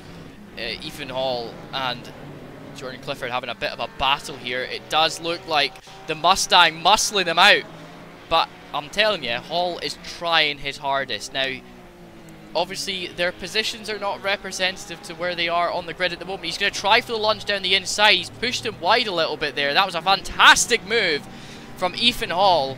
He stuck his car where he thought it belonged. Didn't make contact with the Mustang. The Mustang respected he was there and had to go wide. And there we go. The Mustang's trying again. He's really thinking about it, but he's going to have to wait. He's got a big, long straight to think about another move on Ethan Hall. He even thought about it there, trying to get a shortcut. He's going to try that torque on that V8 motor in the Ford, trying to pull him along, but I don't think it's enough at the moment. It's about the launch. Can Ethan Hall get the launch out of this corner and be able to fend off the attack from Clifford behind?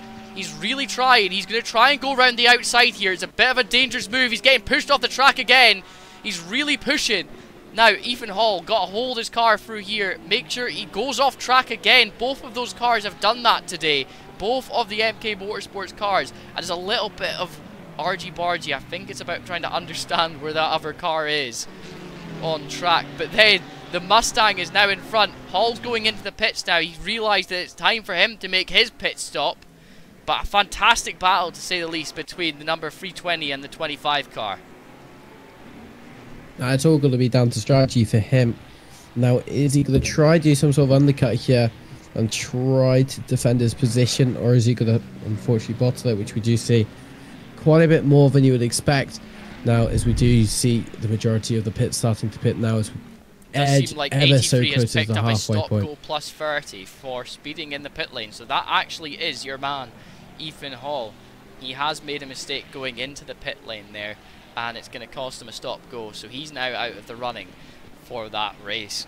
That coveted points that they so want sometimes can slip away just as quick as that. And a few cars now making pit stops around about the 30-minute mark. As predicted, Tom Lynch in the pits, so is Marsden again. Barney in the pits, Ethan Hall still in the pits. Number 25 car, sorry. Number 83, who was 83? That is the question. It does look like it was Steindl. Steindl, the car that was running P3, has actually made a massive error, a strategic error. A stop go plus 30 now puts him out of the running for the lead. And that has well and truly screwed him. I was going to say, 83 does not sound like the 25 car, and it does seem like he's managed to completely screw that up for Steindl. But Ethan Hall's still in the running for a good position now. Number 11, drive-through for speeding in the pit lane. Number drive-through for track limits for the 777 car. And Perez, we're watching him now. He's made his pit stop, and he's looking to climb in the 992 Porsche. Again, I will mention what I said earlier, how unpredictable motorsport can be, as we see so many penalties applying now to people's cars. That stop go 30, as you mentioned, as well as that drive through on the 777. McLaren, as we are on board now with the BMW M4, who is your leader, now the number 37 BMW M4, not having many sort of pressure moments so far. He has created such a big gap for himself so far, and is it going to be the same for the entire of the season though? Because obviously it is going to be the summer months now. This is where we will start seeing a lot of the drivers having outages due to holidays and stuff like that, and that is what's going to cause championships to fluctuate over time, because we might see the BMW M4, who's currently in the lead right now, only be in for one race, or he could be in for the entire season. If so, he could dominate this entire season. That's McKenty now finished his stop go, his drive through. He's going to have to come back in pits again for fuel and tyres, it would seem, or at least a minimum of fuel. So the 777 car managing to get his drive-through out of the way. Now he actually has to think about his stop. He was running quite high up the grid at one point in this race. He started off in P6. He's down to P14 now after that drive-through. He was, I think, about P8 prior to his drive-through, so losing a lot of time there, unfortunately. Marsden's still in the pits. I believe he's probably disconnected and had enough, unfortunately. But Steindl now serving his stop goal 30. Chris Ruberg out on track. The only other CIN car, CYN, apologies, still essentially in the running for some big points. Now, the number 21 car, again, started reasonably high up the grid in terms of positions, and he's battling in those positions just now. Only the few cars around him, there is a few out on track that have served their stops, Alex Myers being one of them. He is 4 seconds ahead, but it does look like Dan Taylor is trying to defend this position as much as he can. He knows he's still got a pit stop to do, but can Ruberg make this stick? He's got an opportunity to set up the move now. Down the straight, he gets a fantastic run on Dan Taylor. Can he make the move around the outside here? He's thinking about it. It's not enough. He's going to try and get out of the dirty air throughout the corner. Can he get the switch? He's going to try the inside line now. Can Dan Taylor cover him off? He does cover him off here. Pushes Ruberg wide through the hairpin. It's kind of like an oblong hairpin because it doesn't act like a normal hairpin in terms of your track position. Ruberg now right up the backside of Dan Taylor. There's only a 100th in between these guys now. Can we see the difference go on? Oh my god, big accident! Ruberg gets completely killed by Dan Taylor as he goes off the track. He completely makes a mess of it. It looks like Dan Taylor sort of lost the back end. Almost goes vertical there. Yeah. Just probably one of the biggest accidents I've seen in ACC for quite a while there, as he does seem, I'm not sure if that's the same Lamborghini, but he has recovered if he's going to go into the pits. No, he is not. He's going to stay out for the time being now from South. Still in P10 now, but for how long? I'm not sure how much damage he has sustained. If this is this is the same car.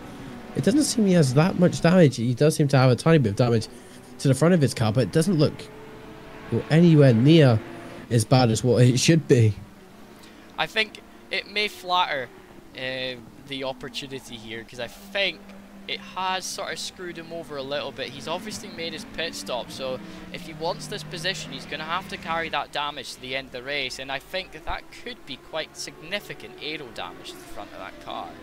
It looks like that bonnet is holding on for dear life, and the front of that has seen better days, and unfortunately I wish ACC modelled damage a little bit better, because I feel like that car, you know, the whole inside of the car would have been impacted considerably as well, and I think we would have had a retirement there from both cars. I think, from what I saw, I didn't see the full incident, because all I saw was the Ferrari go off. It was that the Ferrari lost the back end, or turned in too early, completely misjudged the corner, and ended up hitting Ruberg off with him. But it'd be interesting to see the stewards' reports come out on that, because I think that's going to be quite a hefty one if it's deemed intentional or avoidable. 100%, but he is still going. Actually, is updated 4P13 now, obviously, as you were saying. Steindl now. With Sorry, it as I just well. hopped on to Steindl because he's the other CIN car, I see. CIN car. So number 83 he screwed himself over in terms of getting a stop goal plus 30 the last time he was going in the pits. So he's had to serve that. He's dropped down. But yeah, a little bit of tension building up on track potentially for these guys. Would you say it's too late for late changes now? You've got 26 minutes into this to go into this race now, and some of these guys picking up that damage after their pit stop. Do you think they're just going to have to carry that on? 26 minutes roughly is about 13 laps, roughly. There is still so much time left to go. We have just breached the halfway mark of this race so far, And we have seen, just in that, well, was now 35 minutes of racing, we have seen so much more interesting and unpredictable moments, like obviously what we just saw earlier with a car almost going vertical. But it just shows you there is still time for many unpredictable moments to happen. And we could see, potentially, this is quite unrealistic, but we could see one of the running members, probably in the mid field, potentially get closer to the podium than you think, if anything bad were to happen. That's obviously a worst case scenario, but anything could happen. I'm not going to jinx anyone because obviously that's unfair towards that one person, but there is still plenty of time as we are now on board with the 19th for Fortunatus, who has no pressure on himself just yet. He is trying to creep closer to the 83 Lamborghini, who obviously sustained all of that damage earlier, as well as we can see now the leader behind him, obviously with going through traffic. He is probably pretty experienced with it, but with going into a new league like FGT, which is going on for their first season, it's going to be a bit difficult. Just trying to predict how traffic is going to act with this, because there's going to be people who are going to be experienced, and there's going to be people who are, again, as we said earlier, people who haven't actually touched ACC or potentially a racing game ever before. 100%, and these guys are going to learn one way or the other. It's a bit of a trial by fire. Learning how to drive these cars is a trial by fire, but I find that if you learn how to drive a GT car, you can drive any type of racing car. I think they're so... I think in terms of their weight category, they are similar to a general road-going car. So in terms of being able to handle this with the aero similar to an F3 car, means that you could probably jump into an F3 car, learn what's to do with you know, you can't trail brake as much, because if you do, your back end's going to swap ends on you, and that's it, it's over. But learning the differences between these cars, and learning how to control that weight, learning track limits, learning where your car needs to be on track to make the most out of the engine, is completely... It can be learned considerably from learning to drive a GT car, and this is what these guys are learning today. You know, it doesn't matter if you come from a different background in racing, a GT car is a completely different animal, but if you learn how to drive it and you know how to tame it, I'll tell you now, you're set for life, because this is what's taught me how to rally drive. It's taught me how to, you know, essentially drive an F1 car fast. I took time off of F1 to drive ACC for a year, and I came back and I was tremendously quicker, and that could just be down to my knowledge, learning how to drive the cars, learning how to be quick in a car. But I will always put it down to a very slow car there. Sandwell just sitting on the outside of the apex, a bit dangerous, but sure, if that's where you want to stop. But yeah, we're going to see a battle appear again between Ethan Hall and Clifford. It does seem that Ethan managed to get out and get going ahead of Clifford, but Clifford's caught up again. It does seem, as you're obviously saying, GT cars compared to F1 cars, yes, there is 100% a big difference with it. Obviously with the electronic assist like TC and ABS that we do have, compared to what you will have on, let's just say, an F1 car for an example, there is going to be differences, but what you say, Andrew, is pretty much bang on. It is a great car to begin with, and it is one of the most competitive in terms of racing as well. You see some of the best racing in any sort of competitive field or non-competitive field even.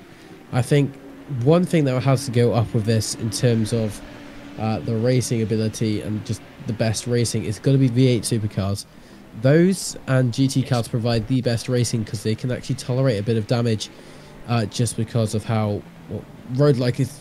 We've seen the example right there, the Ford Mustang just unfortunately rear-ending now the Ferrari. That's going to give him a tiny bit of damage as we go closer and closer to the 20-minute mark left of this race. It does seem he wants to try to get this position as quickly wants to get this position done as quickly as he can, as well as we can see. Obviously that slow McLaren that we saw earlier, but we now see Hall just trying to defend. But will he be able to defend this for 21 minutes? I'm not sure he can. It's going to be a bit of a task, but you never say never.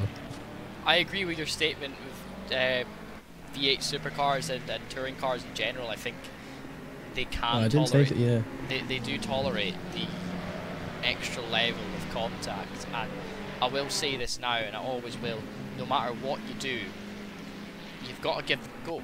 It doesn't matter if you've just learned to drive an F1 car, cool. F1's different. this is different. Everything is different. Give it a go. And I actually, my only ever championship that I ever won was in V8 Supercars. And I did that all prior to learning F1 cars and everything.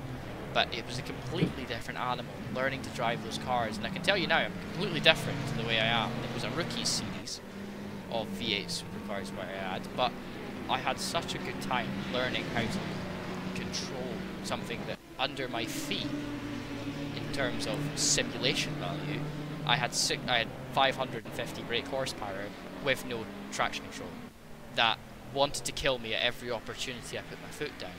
But being able to learn to drive that and getting my first ever race win at Bathurst of all places was considerably enjoyable for me. So we're seeing a bit of a scramble behind Clifford, Wright and Hall all battling for the same position on the track. And well, Wright's going to have to peel into the pits in the next few laps because he does have a drive-through, as saw at the end of last lap. Big off for Clifford. That's going to cost him a bit of time on Hall. But again, the pressure from Wright behind definitely didn't help him. Wright is definitely a controller player, as you can see by the sort of fast tap movements. Maybe not the most ideal way to drive a GT car. I think you've got to be a little bit smoother than that. God, he's all over the shop. But obviously it's a learning experience for all of these guys. A little bit of side-by-side action there, as Wright is definitely quicker than Hall going down the straights. Again, he's got damage to his car, that's definitely impeding him. And yeah, I think we're going to see some big changes in the next few laps. I think you're 100% right, and it's again back to my point that even though we had half an hour left earlier, it's still enough time to provide some of the best racing you could see. Here is now we do go on board with P5, who is creeping ever so closer to P4 now. 4.7 seconds between the two drivers is slowly decreasing now as we go towards the end of Sector 1. Sector 1 being the most complex sector here at Misano, having some of the tightest corners you can get, especially with that corner now, which I believe is turn 3. No, it could be turn 4. Turn 3, turn 4, with the track limits and the sausage curb on the exit can be absolutely brutal and can get pretty much everyone. I think this is one of the tracks as well that has the bug where it can accidentally give you 2 track limits in one corner, and it's one of the only tracks along with Imola as well that can do it. So it's just one of the another aspect of having to be cautious with it. 100%, and you've got to avoid the track limits as much as possible. Use them where you can, but I think in terms of trying to be quick, you do need to sort of get right to the edge. But when it comes to it, I will always argue the point that it doesn't matter.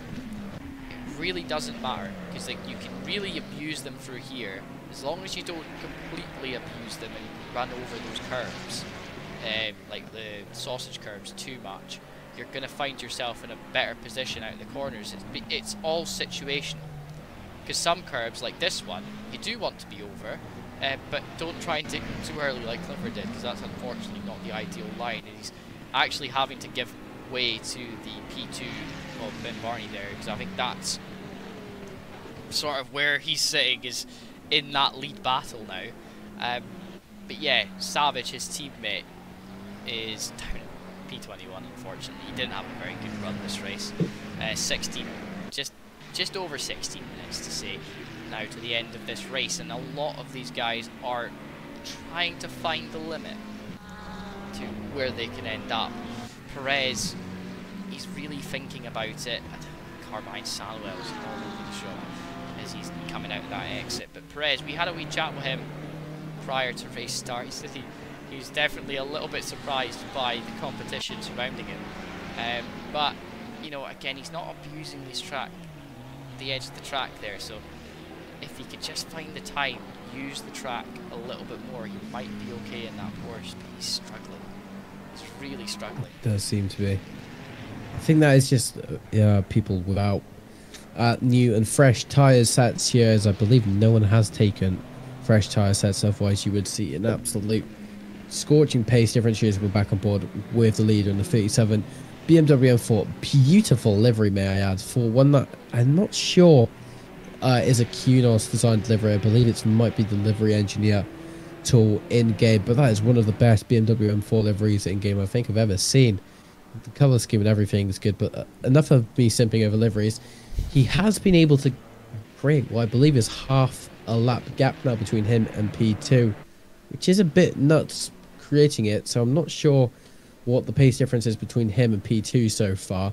I think if we return back to the garage, we'll be able to get a good idea right now of where everybody is on track.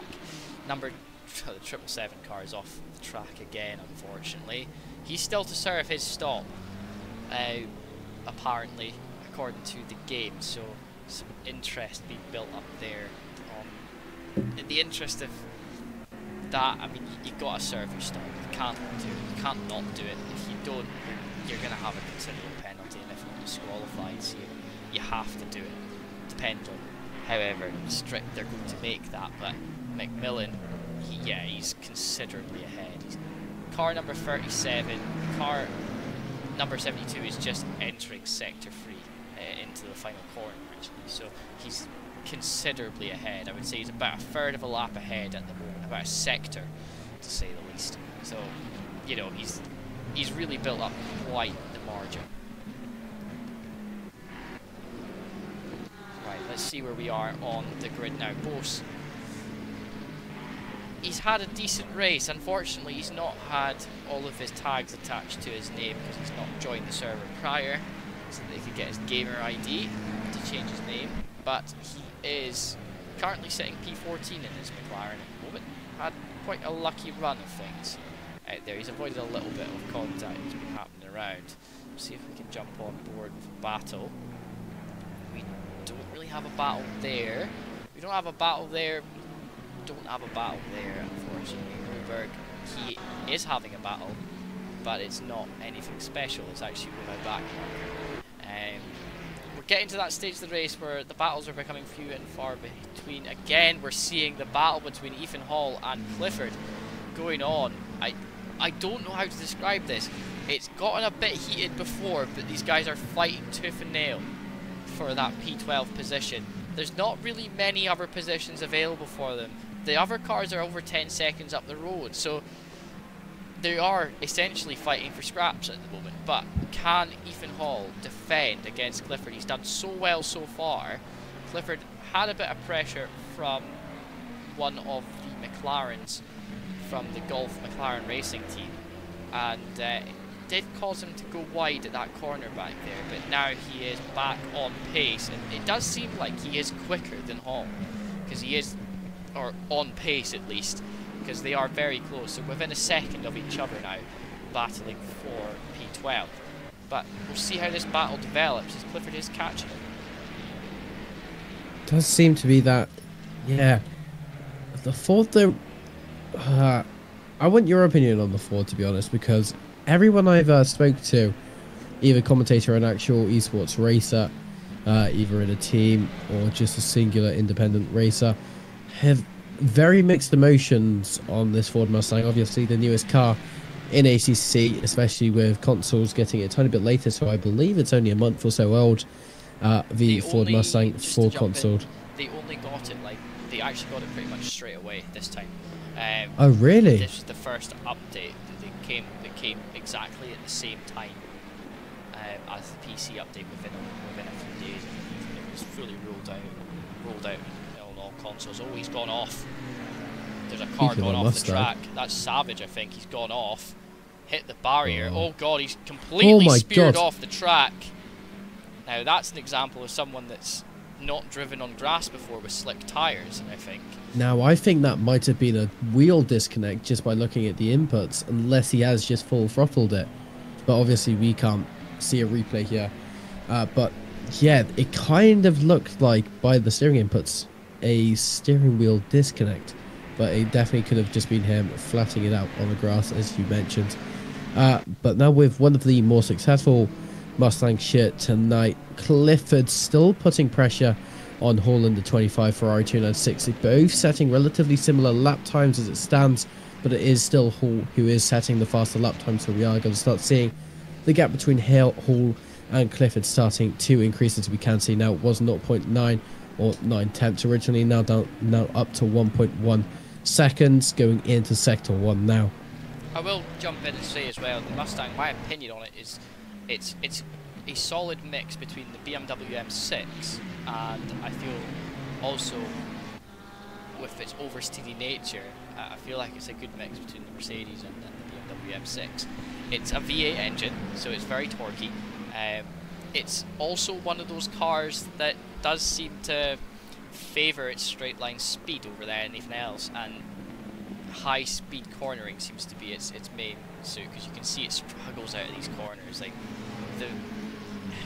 if you can get it planted in a straight line and get it going, excuse me, it's going to be able to perform for you. But in terms of Ethan Hall and his capabilities right now, he is showing that the Ferrari is a much better car around here than that Mustang, unfortunately. But we will see tracks where that Mustang will thrive on, and there's still plenty to come this season. This is only the first round, so if we see Ethan Hall develop somehow a much faster pace, he is sliding out of those corners, trying to put his foot down a little bit too early, to say the least.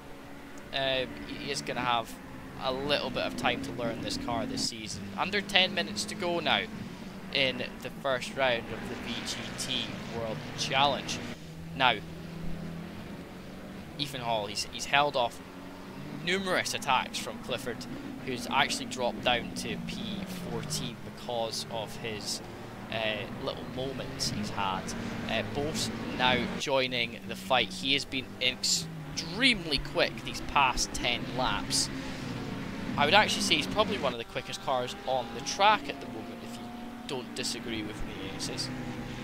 You would be correct there, sir. He's really putting his foot down now, showing that he has got the pace to push into the top 12.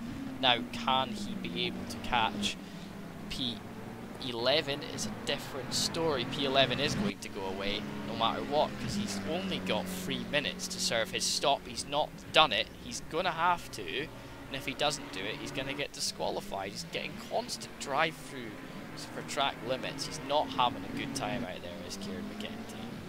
And we're going to see MK Motorsports somehow generate something out of this race, even though it did look like all hope was lost early on with the qualifying pace not being up to scratch. They've managed to hold off numerous attacks and watch people around them die. They are in a position to make something out of this, but look at Bose now. He is absolutely flying. It's almost like a completely different driver has appeared in that car. Ooh, that might have aged poorly. I think he might have just spun that, but he's like going. No, he hasn't spun. He just lost the position, unfortunately. But that was obviously to him getting a blue flag. But now, yeah, Bose, I'm assuming he might have pitted for tyres then, or he's doing a light fuel strategy at the end of this race as he gets really loose. They're going into turn 3 there, but it does seem Ethan Hall just trying to put no pressure on himself now. He has to give, well, he doesn't actually have to give this place up at all to P3. It's advised to, but obviously in the rule books there isn't really any objection for him to let him go, but obviously it is blue flags at the end of the day, so you should be letting him go. Now we do see the fight continues between P11 and 12 of Ethan Hall and Bose going on to the back straight. Now this is going to be one of the more complex corner systems as well, going through the final few corners. This is where the overtakings could happen as he goes wide there. There's nearly a Max Verstappen move there, Austria, but that doesn't seem to work from just yet. Just trying to leave him absolutely no room for any sort of attempt for an overtake. That's going to be a track cut for himself there for the McLaren, and that is going to be one closer to a drive-through for himself there. Yeah, it's very unfortunate to see him make that mistake at this point in the race. He cannot be doing any more of that. He could cost himself considerable positions. He's gone wide there again, maybe over pushing the car to try and get this position. Unfortunately, trying to get this position doesn't help anyone if your car gets disqualified or gets a drive-through because you've been the one that's driving it too hard. Now the argument is always there's always that balance, and drivers will always talk about trying to find that balance between pushing the car to the right amount or sorry, the perfect amount to get the perfect lap.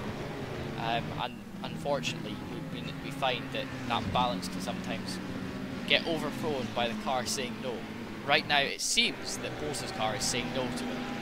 He's really trying too hard to get that car to go up, whereas Ethan Hall is just driving his car.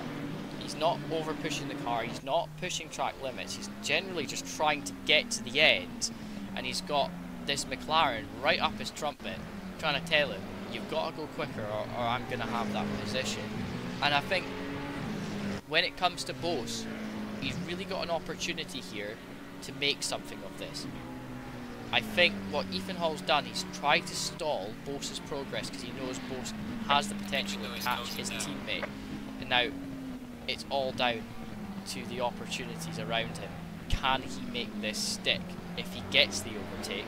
And has Ethan Hall done enough to stop his teammate Kieran Evans being caught? I think he might have now. There's only 5 minutes left. I don't think there's enough time left in this race for him to make an opportunity out of this. I'm not sure, because the way he's flashing at the moment, Bo's trying to just put as much pressure as he can onto Ethan Hall here to try and get this position done. Again, it's so unpredictable. The 25 of Ethan Hall seems to be very confident in terms of defending here, especially at quite a narrow track like Misano. The overtaking zones are quite limited, so you do have to do some risky moves like this one. For example, Bo's trying to go around the outside into turn 3 there, but doesn't seem for him to work, and 40 has lost a lot of time there, and that's just one of the risks there that you have to manage when going for a move like that, because at this point he's going to be very impatient here, Bose, and wants to try and get this move done as quickly as he can, and that is going to obviously involve some very risky moves, as I mentioned earlier. But if it goes wrong, obviously it could either go two ways. You could lose so much time between you and Ethan Hall, for example, right now, or it could end in both of you in tears. Definitely. We're going to just step away from that battle real quick just to see what's going on around the grid. Alex Myers in P4 at the moment. And it does seem like Tom Lynch is P14, so he's managed to keep his pace going. The battle is still continuing between these guys. It's not really changed much. The dynamic is exactly the same. Ethan Hall under pressure from Bose in the number 27 McLaren, and it's going to be a constant pressure now. I think no matter what happens, Ethan Hall has done a fantastic job to keep his teammate out of the dirt here. I think he's done what he's been employed to do by the team over at MK Motorsports, and that is beat the wall. And right now he has done that very well. We've got a drive-through for the number 93 car, that is Alex Myers. He gets a drive-through. He was P4. He's going to drop down considerably. We just actually were on board with him a few seconds ago, but he sent it wide at the last corner, and that has meant that he is going to have to just try and get to the end of the race and see where he ends up. I don't think there's any point of him serving a drive-through now. He's just got to get to the end and just hope and pray exactly where he is. McMillan now, he's coming into the end of this race, and he's done a fantastic job all round. Now Steindl in P8 as well in the Lamborghini, a driver definitely to watch this season, and McMillan is definitely a driver to watch. He has been exceptional. I mean, there's only that word that I can use to describe him. Exceptional. Outstanding drive from him. He's going to be into near enough his last lap when he comes round here. But Idem as well, not having the fastest of races, but has managed to find himself in P3, so he's just trying to get the car home. Barney in P2 as well. He's done very well today for Team BBR Racing, and they are just trying to get to the end. That car looks like it has been in the wars.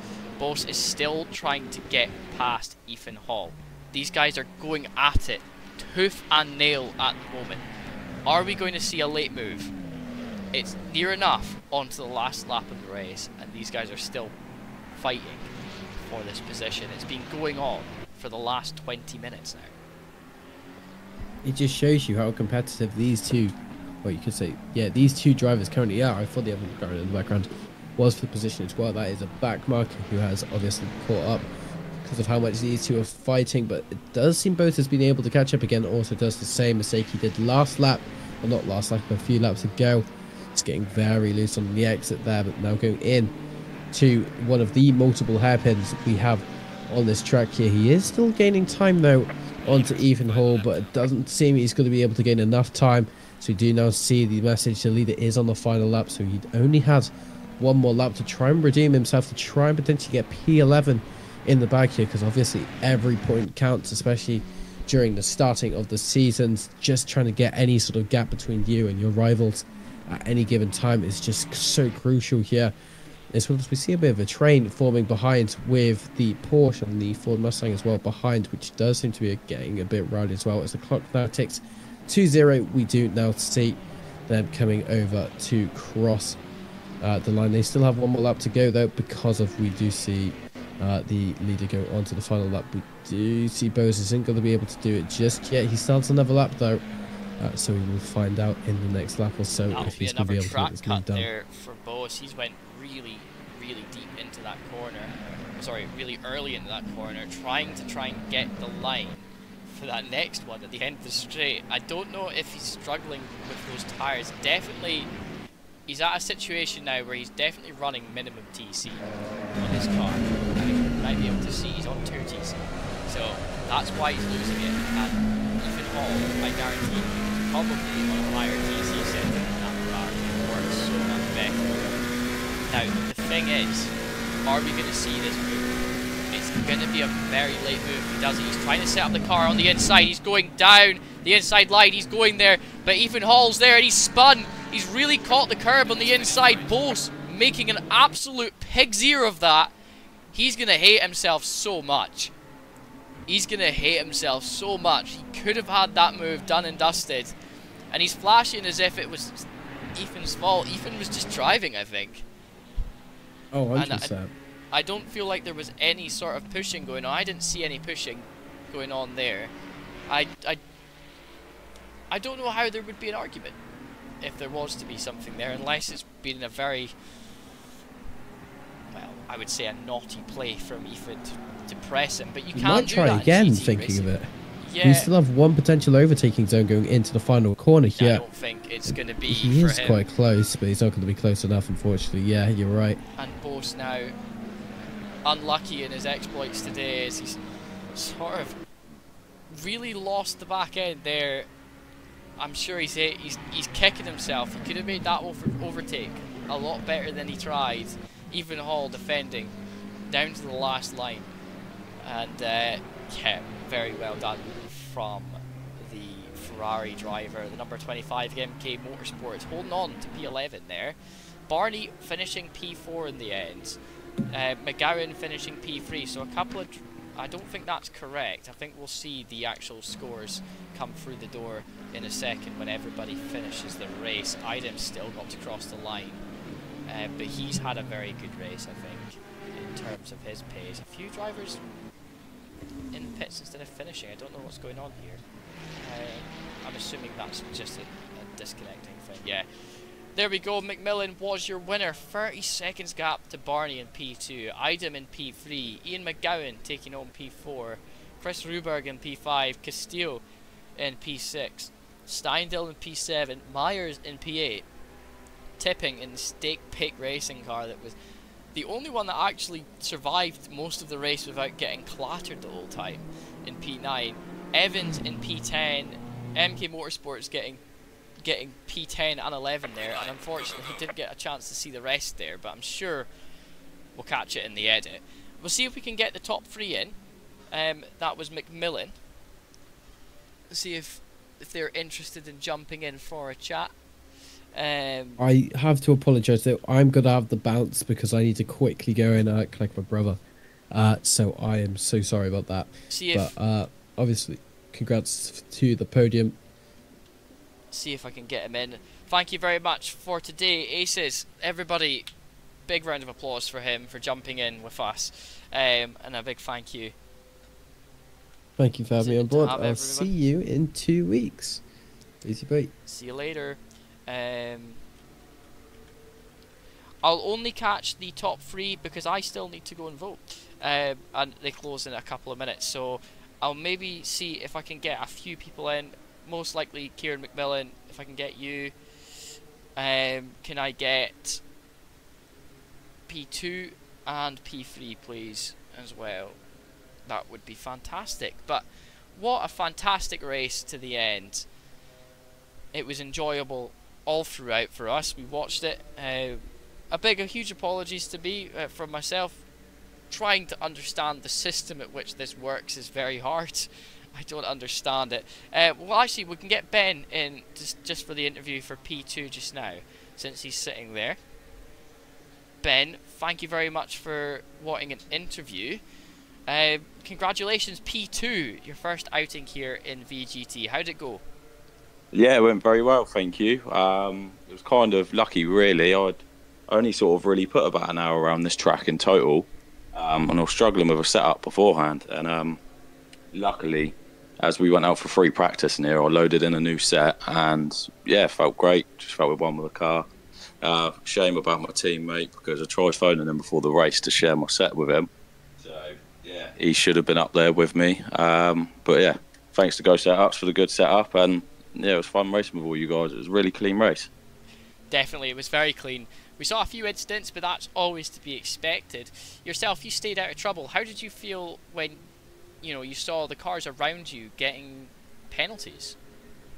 To be honest with you, it's quite distracting, really, as I'm quite new to sim racing myself. This is only probably about my 3rd or 4th month in total sim racing, so there's a lot of things that pop up which still do catch my attention and sort of makes me make a little bit of a mistake. But overall, yeah, it was good. Everybody else was good. Clean racing, sort of let me do clean passes and such. So definitely. Yeah, look forward to doing more races with you guys. Excellent. Well, last question, right? Yeah. Now that the first race is over, do you feel like, you've got an opportunity to make something of this season for yourself? I'll be honest with you, with the pace that comes from first place, yeah, unless a miracle happens in the next sort of races, which obviously I don't wish upon the other driver, but yeah, I don't see myself getting anywhere near him, mate. I think he has something stupid like a 20-odd second lead. I mean, from what I see, mate, compared to me, that's like alien times. So yeah, well done to first place. But yeah, it'd be nice to get up on the podium, mate, if I can stay consistent. Definitely. Well, thank you very much for jumping in for an interview, and congratulations on P2 today for Ben Barney. Brilliant. Cheers. Still waiting for a couple more people. See if Kieran McMillan will jump on and see if we can catch item as well for an interview. Hopefully we can grab them quickly before I have to disappear. Probably get one more in. I can get both of you together, actually. That would be great, just because I do need to go and vote. Been so busy setting up for this stream today and still things went wrong. Makes me feel so great. I'll give you a minute to join the chat before I end. Idem can't join us for an interview, unfortunately.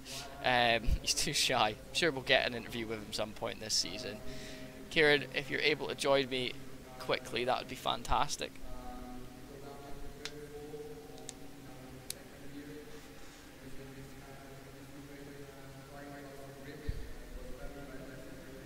See if he's about. I don't know if he's going to join. I think I might have to call it there. Anyway, I'll maybe catch him early on next week if he's not next week, but maybe the week after for an interview. If not, I'll maybe try and catch him during the week, and that will be uploaded via YouTube, so keep an eye out for that. Anyway, guys, thank you very much for watching the first round here at Misano for the VGT World Challenge, and we'll catch you all again very soon. Good night, God bless.